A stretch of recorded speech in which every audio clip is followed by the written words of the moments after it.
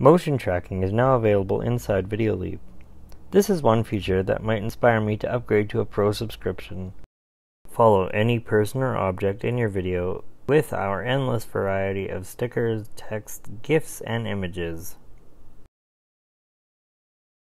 Add a text layer. I'll double tap to edit the text and add my emoji. Like this. Of course, I'll need to resize the emoji so that it covers the face that I want to hide. And I'll move it into position like this. The motion tracking tool does not require the use of keyframes. I'll tap on the check mark to dismiss the emoji keyboard, move the emoji over to the side of my face, and let's use the motion tracking tool now. With the text layer highlighted, you'll see a new icon labeled tracking. Tap on it. When you do, you'll see this pink widget appear on screen. Place the widget over top of the object that you want to track. Tap the Start Tracking button and wait patiently. The video will take a few seconds to process. Hi, Daddy. Oh, this is so cute. I'm a cute little bunny. Love you. I got a new iPhone. Now all I need to do is move the emoji back into position over top of my face, and then I'll play the clip once more. Notice that the face will be completely covered. You may have to do this 1 or 2 times just to get it right, but for the purposes of this tutorial, this is fine. Hi, Daddy. Oh, this is so cute. I'm a cute little bunny. Love you. I got a new iPhone.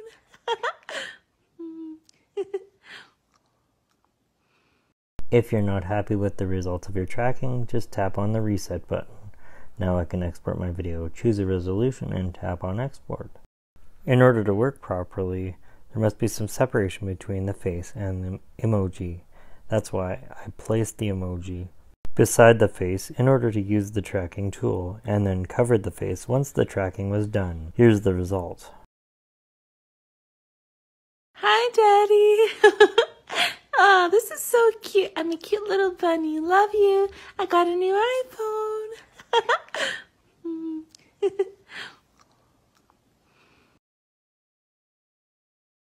I'm going to add another clip to show you an example using text.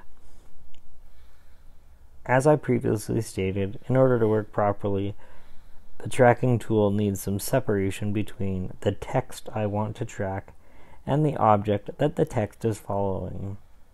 I'm going to add some text to follow the glass sitting on the table.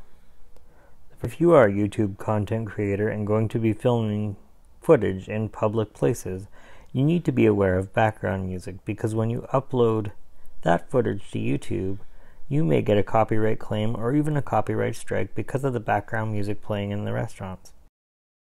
For that reason, I've removed the audio from this clip. I'll tap on text to add a text layer. You can use keyboard shortcuts to add text even in video editing apps, like I'm going to do here. I'll double tap the text. Watch what happens when I type this shortcut and press the space bar. My text will automatically be added. Next, I'll resize and reposition the text where I want it. Tap on the check mark to dismiss the keyboard and continue using the tracking tool.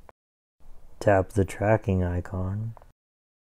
Before you tap on Start Tracking, place the tracking widget over top of the object you want the text to follow, like this. Make sure the cross is in the center of the object.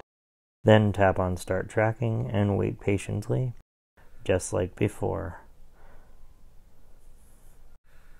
Once the tracking is finished, the video will automatically play, and of course if you've filmed your video in a public place, make sure to remove or unlink any audio that has background music if you're planning to upload this video to YouTube.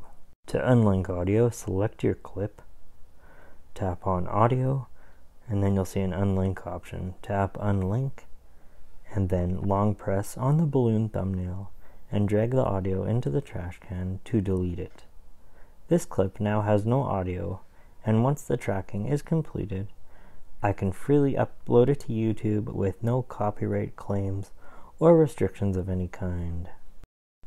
Keep your eye on the glass on the table and the text I added to the bottom of the screen as the video plays. When Monique picks up the glass, you should see the text move. I've left the text layer selected for demonstration purposes, but when the text layer is deselected, the text will not be surrounded by the pink box. If Monique were to set the glass down, the text would move back down to its original position. If you're not happy with the tracking, you could tap the reset button. To export your video, tap the export icon in the upper right hand corner, choose a resolution, and then tap on save.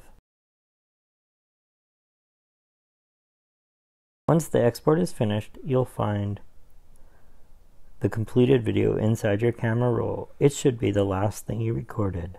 I upgrade to pro level subscriptions of most editing apps if doing so will make my videos look more professional or save me some time. Is the motion tracking feature enough of an advantage for you to upgrade to a pro level subscription of Videoleap? Let me know in the comments below.